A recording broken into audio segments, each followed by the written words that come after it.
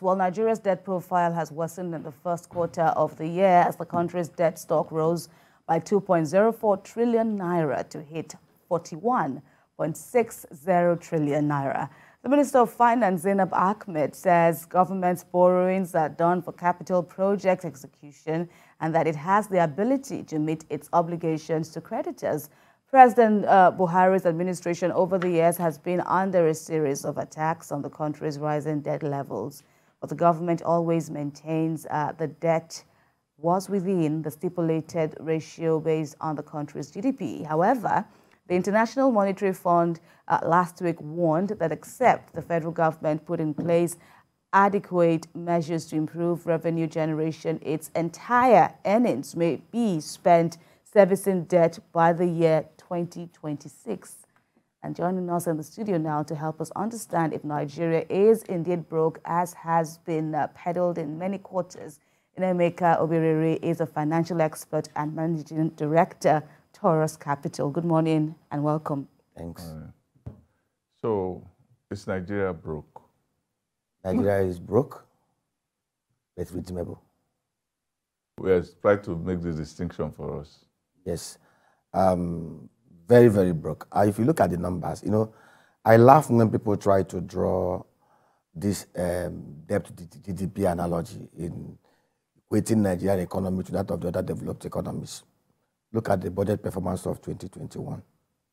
We spent 2.96 trillion naira servicing existing debt. As at the first quarter of 2022, we've already spent 896 billion. If you project it, we'll be spending about 3.56 trillion in 2022 servicing our debt services.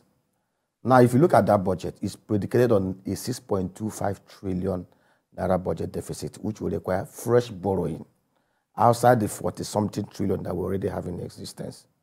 And I look at it critically. We have 6.86 trillion naira recurrent expenditure. Out of this 6.86 trillion, 4.11 trillion is supposed to be used to take care of less than 900,000 Nigerians, the political office holders, and the civil servants. Juxtapose this, you will see clearly that if you add 6.86 trillion to the projected 3.56 trillion, we have over 10.3 trillion naira that we're going to be wasting in debt and non-debt recurrent expenditure in a country based on the past budget performance that may not generate up to 6 trillion naira in both oil and non-oil revenue. So critically, anybody telling you that they are borrowing to fund capital expenditure is deceiving us, because even the accountant general, the new said that clearly they were borrowing to pay salary. If you look at it critically, if our revenue profile based on past budget performances is about 5.5 to 6 trillion, and we're going to be spending 10.3 trillion naira on debt and non-debt recurrent expenditure, not capital project. That simply means from the day one, we have a 4 trillion naira deficit on recurrent expenditure that is not on capital project. This is not sustainable. Is this an error in judgment, or is this something that we can blame the system or personalities for? Both the system and on leadership. Let us be very honest. I was discussing with somebody that said Nigeria is like that drunken seller whose father left an asset, a palm plantation worth about 1.8 trillion, 1.8 billion. Rather than go to clear to harvest it to produce, he's at Obiaraeri loading buses. That is the kind of, let me tell you, this country has huge potentials. Or you can say that it's like a drunken sailor whose father has a plantation of where you drink palm. Is it palm? Palmy, yes. Palmy. Raffia palm. Raffia palm. Yes. The plantation is there. Massive, 1,000 hectares. And with that plantation, rather than sell it, it is drinking the wine. Just drinking the wine. Just drinking the wine. And then when any tree dies, he allows it to die. God bless then you, goes to the next tree, drinks it to smoke. God bless you, Sam. And then So at the end of the day, he has left. The father gave him a plantation. He has now left it a desert. Exactly. This is a country with huge potential. Let me tell you, it's very simple. The 6.8 trillion that we waste on the current expenditure can actually be cut down by 60%. How? Very simple. 4.1 trillion is for the salaries and wages and pensions.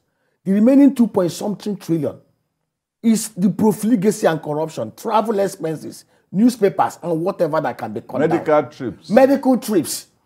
Convoy of 1,000 vehicles for those officials that are not supposed to be so. Yeah, for instance, we're just discussing the problem with the Chief Justice and so on. One of their problems is actually one of these foreign trips that, you know, it's like the Chief Justice goes on his own foreign trip. Where's our own foreign trip? Exactly. And you look at it critically. This is an economy that has potentials. What we have is not, we have two major problems in Nigeria. The issue of atrocious, huge cost of governance and the issue of depleting revenue that can be ramped up. We talk about, look at South Africa. South Africa debt to GDP is about 78%. They do know why they are not bothered. Their total external revenue debt is about $175 billion. But South Africa annually generates about $106 to $110 billion. Less than 55 million population. Look at Singapore. Look at Dubai, that Arab Emirates. You will see, the problem is not even the debt. What are you borrowing to invest in? Egypt has debt to about 85%, but they are ramping up revenue. Nigeria has the capacity annually to generate over $200 billion, even from non-oil revenues. We've done analysis, we've done sectorial analysis, sector by sector, from maritime to transportation, to aviation, to agri. Netherlands, 43,000 square kilometers. Half of the year is spent under snow and winter. Nigeria, Niger State has 2 times the land mass of Netherlands. Benue State, Oyo, in fact, Oyo State and Benue State, Ocean and Benue put together, can generate twice what Netherlands generates. He said the gold in Zamfara alone can make Zamfara look like Dubai. Exactly. That's what he said. And Gold in Zamfara alone. And most of I heard people are just killing themselves there on top of. I asked this question. Illegal refining. Why do you think the oil and gas industry upstream is coordinated? Because of the structure. I gave an illustration.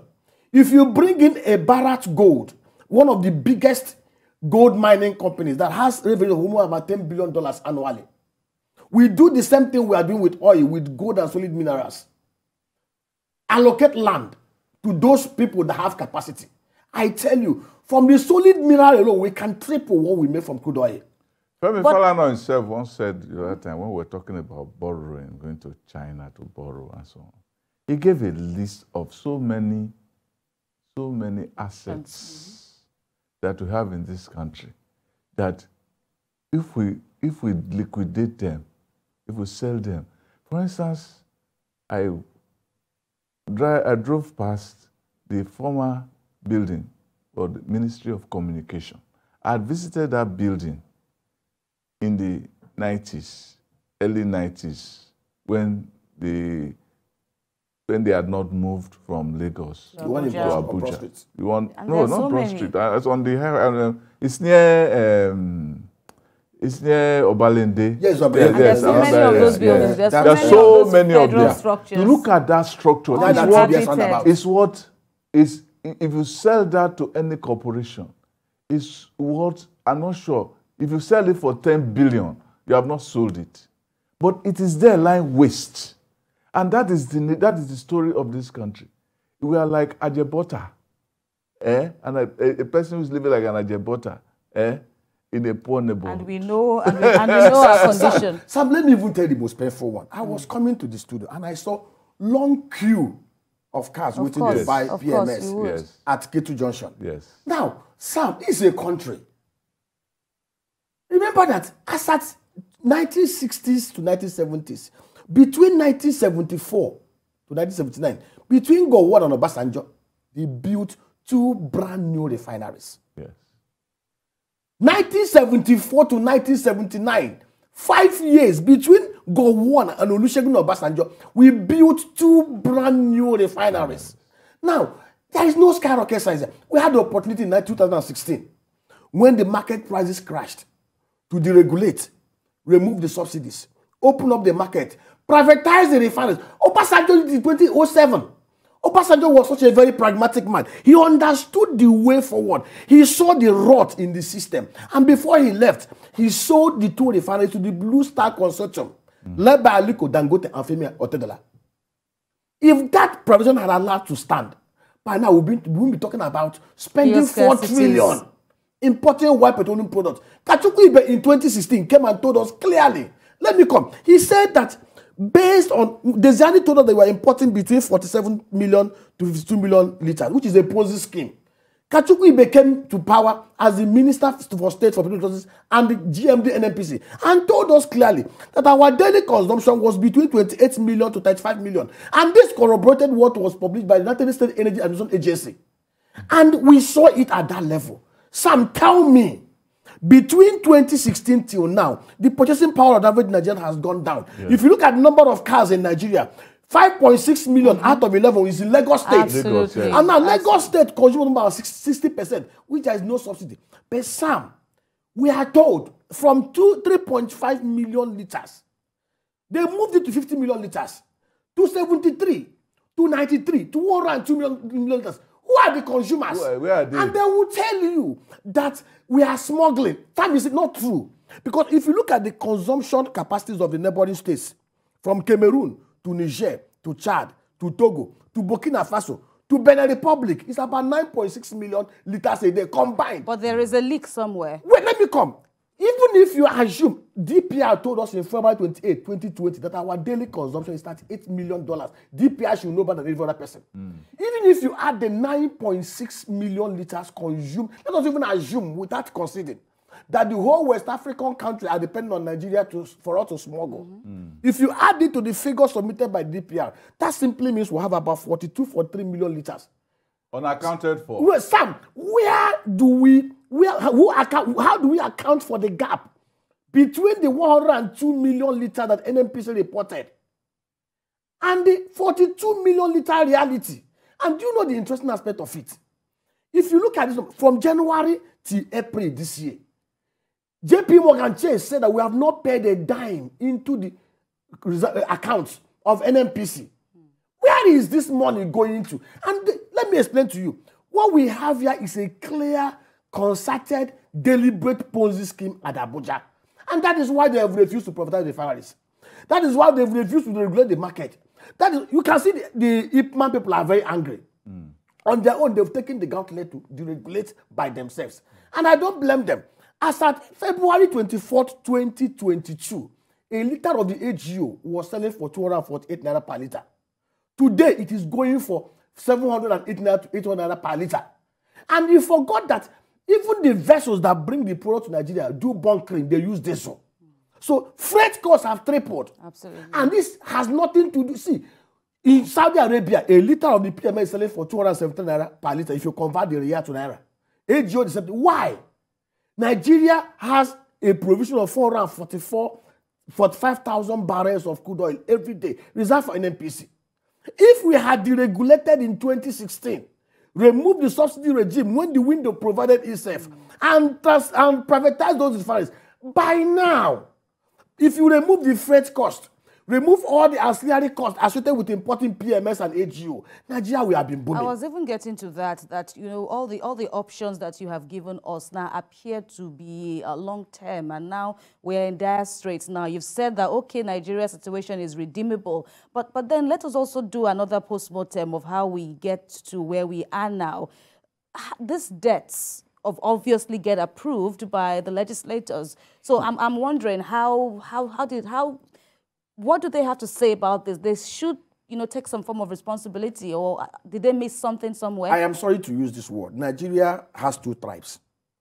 The tribe of the impoverished 199 million masses and the tribe of the political elites. Don't get it wrong. They are all the same. They always bring in religion and ethnicity when they want to play Ponzi games among the citizens. Yes. These guys in the National Assembly, there was a TI report that clearly stated, it is a report out there. 98% of those in the executive arm of government across all levels are very corrupt. 96% of the legislative arm across all levels are very corrupt. 65% of the judiciary. So these guys know what to do. But I can tell you, by shaking the system, we prevent them from the rent-seeking environment that they've thrived upon. You know, I feel so saddened looking at a country. See, Nigeria has no business being where we are today. We have no business housing the most extreme poor people in the whole world. In 1980, China had 765 million extreme poor people. Nigeria had only about 4.1 million. Today, China has been able to take out over 676 million people. From the extreme, as at 1980, Nigeria had a per capita GDP more than China. There is no skyrocket science about this. All we need is to put in place the right legislative, monetary, and fiscal policy framework, the right constitutional framework, and the right people that are patriots. See, it's one thing. You see, you don't even need to have external knowledge to rebuild Nigeria. We have a very resilient population. Between you and Sam, I'm telling you, if we pick anybody here, even in your studio, who is very patriotic, Mourinho is one of the most decorated coaches. He never plays football. He was able to assemble the right people. His strength of his managerial career is on building, working with strong and athletic players. And he looked towards Africa. That was how he discovered people like Didier Drogba. And they gave him trophies. People like Alex Ferguson never played football to the highest level. But you saw what he did with Manchester United. What we need in Nigeria are patriots at all levels. And I tell you, they can actually make money in government without Allah subjecting each and every one of us to the kind of rubbish we are having today. It's because we have a bazaar of an economy. As Buhari said, that if we do not destroy corruption, corruption will destroy us. Under his eyes, we are seeing all of these things happen. But I still want you to explain this disparity you talked about, the PMS, about the consumption. That is it not an auditor's work? If you want to do it, how does an auditor now break it down and dissect and say, this is how we have come with these figures? And where has all that money gone? Sam, who is auditing who? When we are told that the Accountant General of the Federation stole 80 billion naira. And by the time you even investigate the Auditor General and every other person, see, Sam, what we are having here is an elitist gangsterism. It's just like what we have in the Supreme Court, where the justices are accusing the Chief Justice of corruption. So who will bury the cat? Sam, I have hope in Nigeria. You know, despite what we are experiencing now, there is hope in the world. Let me tell you, we can't continue this way. And that is the truth. You ask yourself this question. I said, Sam, in 2016, that was when we experienced our first recession. An audit was conducted by a sitting Minister of State. Kachukwu Ibe is one of the brightest brains in the oil and gas industry, no matter what anybody may say. And we saw the figure.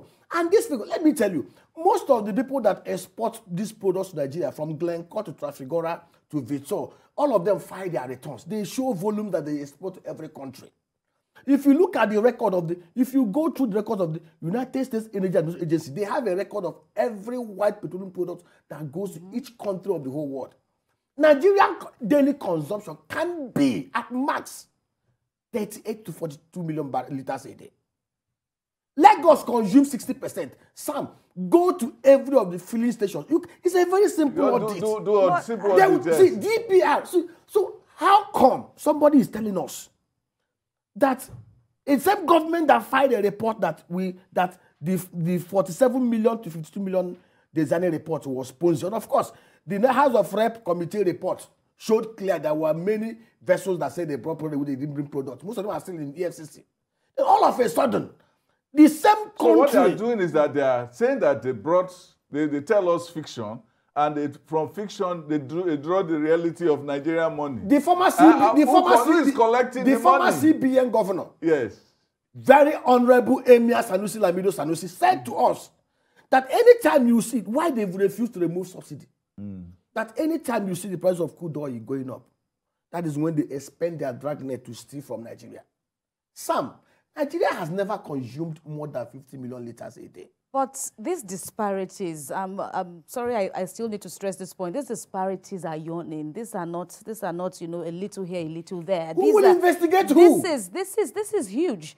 The National Assembly is hugely compromised. And if corruption is, you know, the sole culprit now, or the chief culprit now, how much can one amass, or how much can this cartel amass to themselves? You see, the level of kleptomania in Nigeria is mind-boggling. It's demonic. I begin to wonder, do these guys live in the moon? Let me even tell you something.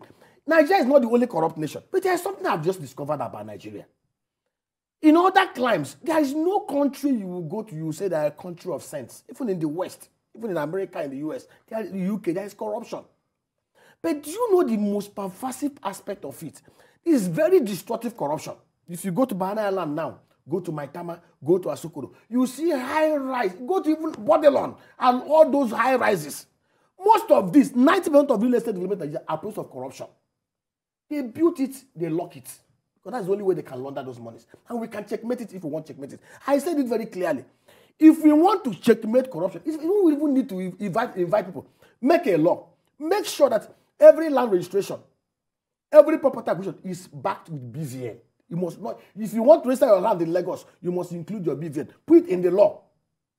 There you can track those who are using fraud to steal our money. And see, you're still looking at systems. Is it, the Nigerian system, it's not the system. Sam, is it the system that is the problem or the people? Sam, it's not just the people. It's the system and leadership. If you put a whistleblowing act in place... Don't we have that? No, it's not legislated. Where it is compulsory that, first of all, every public office holder must declare their assets and liabilities. Public. It's not that I'll file it with CCB. Publish it publicly. Let us see what... In fact, create a portal where before... In the stock exchange, once a company goes public, you don't have any right to hide your financials. Every quarter you produce it. Make it, open a portal where every public office holder, politically exposed person, and their relatives publish their annual, quarterly asset liability declaration. Open so people can verify it. And then the Whistleblowing Act, let me finish, must make provision for 20%. If anybody or group of persons blow the whistle and the assets are successfully recovered, they will have 20%. Of course, there should be penalty for those that blow false whistle. Let me tell you, the policeman or the DSS guy that you will give 10 million to hush up, we know clear that if you have 1 billion naira asset stolen, that if he recovers it, he gets 200 million. In fact, even bribing him is because if you bribe him, you won't bribe the DSS. The DSS guy will open it. Are you sure all the people, even the person who is a whistleblower, will not be bribed eventually? It becomes a racket. You do a whistleblow, I blow your whistle, then I collect, I bring the money back. Sam, and then the DSS guy is also corrupted. It becomes another racket. It's a very simple thing. If you know that going through the stress of stealing 1 billion, you steal that 1 billion. Yes. Let me tell you, if the law is active, the Whistleblowing Act is enshrined, 20% of whatever. If that's a very big yes, because they won't put it. They know what to do. It depends on the human beings. I beg to disagree, though, because I would rather, you know, believe that we have these laws. Of course, you can talk about the political will, are not enough. But don't we have enough of these laws? Even if we follow the existing CCB arrangement, come declare your assets. If we follow that, we can at least get somewhere. But I'm even looking... But it's not made public. The only person in Nigeria, living or dead, who has openly done the same thing we're talking about is the good man Yar'Adua. Yar'Adua came to power, declared his assets, 800 something million, with his wife, and published it. Yes, he did. For the whole world to see. You see, but they couldn't enforce it for the country. Do you even know that even the politicians do what we call preemptive declaration of what they want to steal? Yes, now. So there was a particular man who declared what he had before he stole it. Exactly. That's what I'm talking. Preemptive. So I called him. He was a prophet of his own prosperity. but in all your hopes now, do you really see that coming anytime soon, where we would have this, you know, policy transfer, so to speak. An incoming government comes with its own policies. I mean, look at the battles that Zainab Ahmed has had to, to face, and even the blames she has also incurred in her policy thrust. At a point, she was even defending for a long time, defending her debt profile, and then all of a sudden it seems to be like a tacit admission, so to speak, that this is unsustainable now. Let me tell you the truth. Let us face fact. The problem we have is putting square pegs around the hole. Wale Edun, as Minister for Finance, will take a different direction. Let us stop painting things. If you advise the government that you're working with and they don't listen to you, you resign. There is no need hiding and making excuses. Nigerian debt, she's the one that will tell us about debt to GDP. We should be looking at debt to revenue. If South Africa decide that all things holding equal, they want to pay up their debt, in a year and a half, they will pay off all their external debts. If Nigeria decide today that we're going to shut down government and we are just going to depend on our revenue, in 7.5 years, we will not pay off our external debts. It will have 10 times more capacity than South Africa and Egypt. Okay, is it ripe, or is it even, possible now to consider debt forgiveness or some form of debt relief in all of these huge piles of debt? You think the world, China, or the lenders are foolish? They are not foolish. Now let me say, in 1999, when I talk, see everything about political will. In 1999, when Obasanjo took over power, Nigeria was a pariah nation. Abacha destroyed this country so that nobody wanted to touch us. Our external debt was almost about 32 billion. Our foreign reserve was down to about $3.2 billion, with even claimable that have not even been applied to it. Oil was selling at $17.34 per barrel. You may have whatever you like. Olusegun Obasanjo went to work. Somebody told me that he flew with him in British Airways for 6 hours. The man was reading. He wasn't sleeping. Other younger men were sleeping. In 8 years, the man paid off our external debt. Most of the reforms we have today, from GSM to EFCC to ICPC to everything, was brought by Olusegun Obasanjo. He left power, leaving a reserve of 47 billion.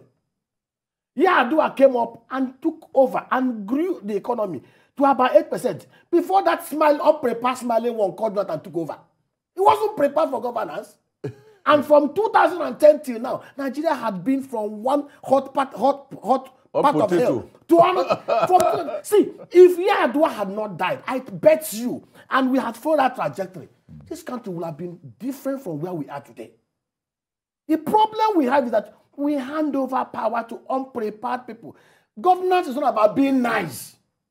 At all. It's not about being the good boy. Exactly. You must have to take the hard decisions. If you have a company today, go to GTB, go to Zenith, go to Shell. When they want to employ you, even if the MD is your brother, if you don't meet the minimum job requirement and key performance indicators, they won't employ you. But here, nepotism, religious jingoism, and rara-harness, as I used to put it, has destroyed this country. And we need to press the reset button. I tell you, this country has potentials. Saudi Arabia is a very huge oil producing nation. But Saudi Arabia, in 2001, decided to go into date palm production. Over the last 13 years, they've done about 900,000 hectares of dates. The north is desertified. If the north decide today to go to date, and the north of Nigeria is the only place where dates can grow twice in a year, around the whole world. If we do 1 million hectares of date palm production, the north can get about $28 billion, sustainable over the next 70 years. More than what we see from crude. But nobody's looking at that. The palm oil is sustained Nigeria. Every local government in Nigeria, there's a mineral resource. Huge! There's a mineral resource. Huge! At least one mineral resource in every local government in Nigeria. Huge! Look at the Southeast. How many are we tapping into? In 1964, the economy of the old Eastern Nigeria was the fastest growing in the whole of the Commonwealth. As at 1964-65, we controlled 45% of the global crude palm oil market. Today, that market is $112 billion. If we are sustained that trajectory, Nigeria will be exporting over $45 billion from crude palm oil. Today, Malaysia and Indonesia, that came to Calabar decades ago to pick settlers, are controlling it. Indonesia have even put a freeze on export of crude palm oil. Nigeria consumes 2.4 million tons per annum. We only produce about 1 million. Right. Financial expert Nnaemeka Obiaraeri is still here with us to help dissect this thorny issue and what Nigeria stands to gain if we take a different route. Okay, so let's look at the agricultural strides now. The current and exiting administration rode on, you know, diversifying the economy, so to speak. But then people have said, how has the agricultural sector fared? Of course, not excusing the insecurity, the impact of insecurity in this subsector. Let me explain to you. Even the agri can be used to curb insecurity if we are very sincere. I'll give you an example.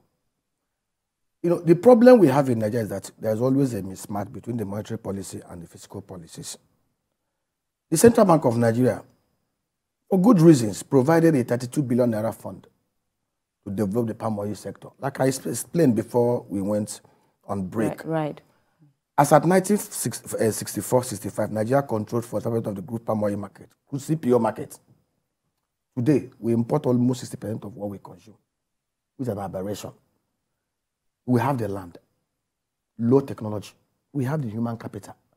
The other day, you saw the governors of Abia State, Enugu and Imo State, lamenting that bandits have taken over the forest in the Southeast. The South is one of the smallest regions in Nigeria. In fact, Oyo is even bigger than the whole of the Southeast in terms of land mass. So if the terrorist herdsmen or the bandits from wherever they may come from are destroying land mass areas like Niger that has 70,000 square kilometers, what of the little Southeast? 26,000, you can cover the whole of the Southeast driving around it in a day twice. What stopped the governors? CBN provided funds. We did a proposal to them, very simple. In the Southeast, let me give you my state, Imo State, we have 651 autonomous communities. Land in the Southeast are communally owned mostly because there is paucity of land. Very simple. The forest that the terrorists are occupying, or the unknown gunmen, or the ESN, are there to be taken to develop and add value. You don't even need to go far. Cashew, palm oil. I said, if you ask every community under the CBN intervention window, give me 30 hectares of land. Clear it yourself. The Tenera super gene species of the Malaysian species, we might do it in Calabar, are available everywhere for less than 1,000 naira per tree. You decide in every community, 30 hectares, clear it. There are many private sector investors who are willing to collocate cottage factories to process the palm oil and palm kernel oil. If Imo State does 30 hectares, 60 hectares per community, in 3 years we will develop 10,000 hectares of new palm plantation. You're talking of 3 years. I said producing. That's for oil what palm. I'm saying is that you're talking of 3 years.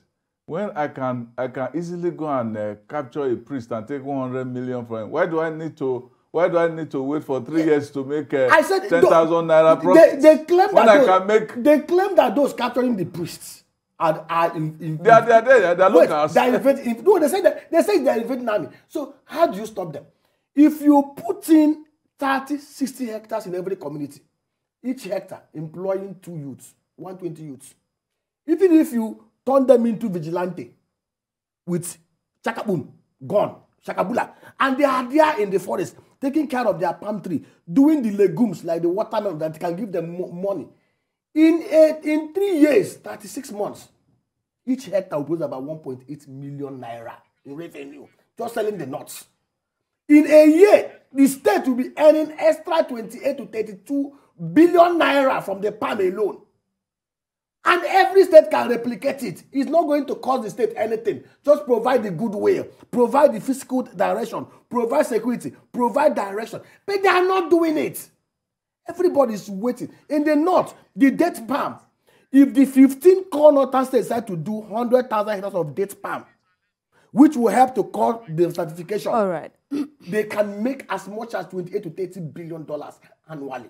Okay. The Southeast can make about $5 billion annually from the crude palm oil market. The South Side, the Southwest. But these governors do not care. Everybody goes to Abuja. Everything boils down to what you have said, that it's not a question of whether we cannot do it or we don't have the potential. All right. But that we are not ready to do it yet. Yeah. All right. But you remain the hopeful, and we'll rest on that optimism. Nnaemeka, Obiaraeri, thank you so much for your valuable insights on the program today. Thank you.